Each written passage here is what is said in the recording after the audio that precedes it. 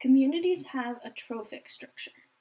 The prefix troph means nutritional habits or food. So now we're going to look at how energy in the form of food connects the organisms together inside a community into food chains. Trophic structure is the pattern of feeding relationships. One way to view this is a food chain. The food chain shows the transfer of food. Each step in the food chain moves up a trophic level.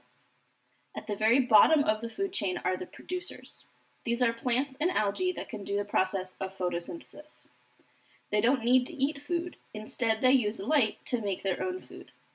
Another term for producers is autotrophs. Auto means self, and troph, again, is food. So on the right, we can see two different food chains. The terrestrial, or land producer, is the flowering plant, and the aquatic producer is plankton in the water. Consumers are animals that have to eat other organisms to get food. There are several trophic levels of consumers. The first level is the primary consumers.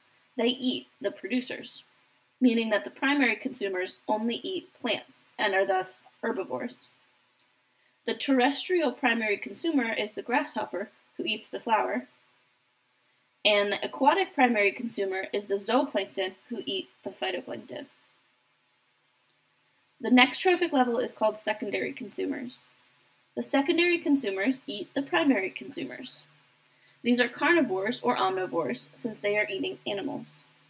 The terrestrial example is a mouse who eats that grasshopper, and then the aquatic example is the fish who eat the zooplankton. Tertiary consumers eat secondary consumers, such as the snake eating the mouse, and the highest trophic level is the quaternary consumers who eat the tertiary consumers. This can be seen with the orca that eats the tuna. The animals in the highest trophic levels are usually larger and less numerous. This means that they are bigger, like the hawk is much larger than the mouse, and there are usually fewer of them. There are typically a lot more mice than there are hawks. There are typically not more than 4 levels of consumers in any food chain. Another group that is not shown in the food chain is the animals that eat dead organisms. Scavengers, like the vulture, eat dead carcasses that they find. Earthworms are called detritivores. They eat organic matter that is in the soil. And decomposers, such as the mushroom that is growing on the fallen log, actually break down the plant matter, the log, and they return it to the soil, where plants can then use it as producers. Food chains don't really provide the most accurate picture of a real community. Many organisms have overlapping niches, and so use some of the same food resources. For example, we have the desert kangaroo rat and the Harris antelope squirrel, which are both primary consumers that eat the prickly pear cactus. This means that they are competitors. Notice that some of the animals fit into more than one trophic level.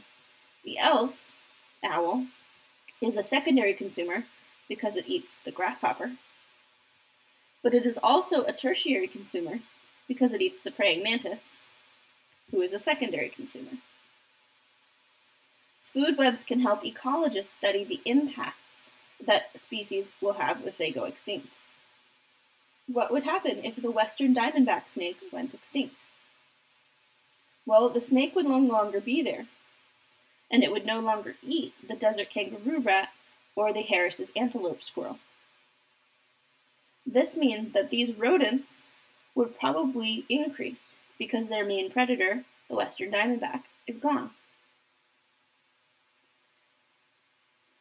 If there's more of these rodents, that means that they will be eating more of the prickly pear cactus. They might even eat all of the prickly pear cactus, and that cause that to go extinct. It is important to be able to make predictions about what could happen in a community if certain species are disturbed, and we use those predictions to inform government decisions about what species we should protect.